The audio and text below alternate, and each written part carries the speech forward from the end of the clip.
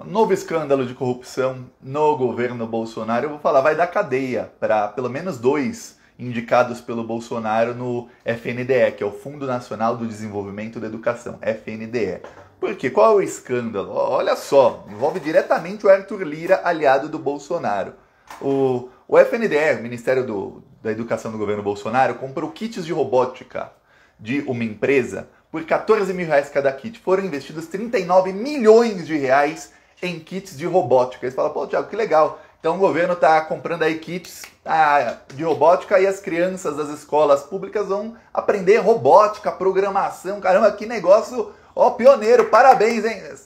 Seria, né? Só tem um problema. Alguns problemas. O primeiro problema é que os kits estão superfaturados. Eles foram comprados por um valor pelo menos 7 ou 8 vezes maior do que o valor de mercado, mas pode passar de 10 vezes maior do que o valor de mercado, quer dizer, superfaturado. Segundo problema, eles foram comprados de uma empresa cujo dono é pai de um vereador que é aliado do Arthur Lira, e tem fotos desse dono da empresa junto do Arthur Lira. Ou seja, superfaturaram e deram a verba para a empresa do Arthur Lira. Você deve estar pensando, Thiago, mas pelo menos eles estão roubando muito, mas estão superfaturando, roubando, o dinheiro vai todo pro amiguinho do Arthur Lira e do Bolsonaro, mas as escolas estão recebendo os kits de robótica. As crianças pelo menos vão aprender programação, ele rouba, mas faz. Não. A maioria dos kits foram para escolas do interior de Alagoas, interior do Maranhão, e essas escolas não tem nem água, não tem nem computador, não tem nem internet, precisa de computador e internet para os kits funcionarem. Sem computador e sem internet, não funcionam, quer dizer, os kits são inúteis para as escolas que receberam. Esse é o tamanho da corrupção. Teve escola no interior do Alagoas que recebeu 5 milhões e meio de reais em kits, 5 milhões e meio, dava para construir quantas escolas? A escola caindo aos pedaços, eu vou te mostrar já a foto, você vai ver, a escola não tem nem água. Os professores falam, meu, se colocassem um ar-condicionado aqui, custa R$2 mil, um ar-condicionado, ia melhorar tanto a qualidade das aulas, porque aqui faz 40 graus, a gente tem que dispensar os alunos. Não, gastaram 5 milhões e meio em kits que não dá para a escola utilizar. Ó, tá aqui a escola, essa é uma escola lá no interior de Alagoas. A escola recebeu 5 milhões e meio de kits de robótica.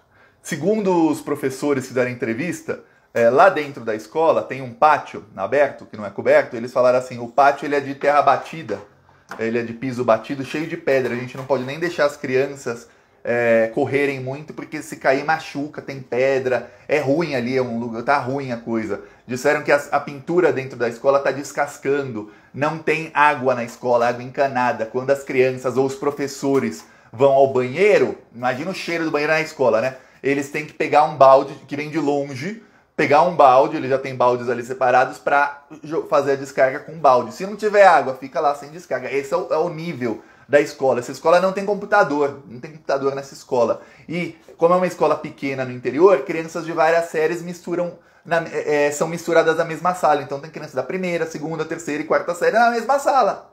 Não tem criança pequenininha e criança maior. Aí você tem da quinta até a oitava série na mesma sala. Você tem criança pequena com adolescente. Aí primeiro, terceiro, colegial, tudo mais, tudo na mesma sala.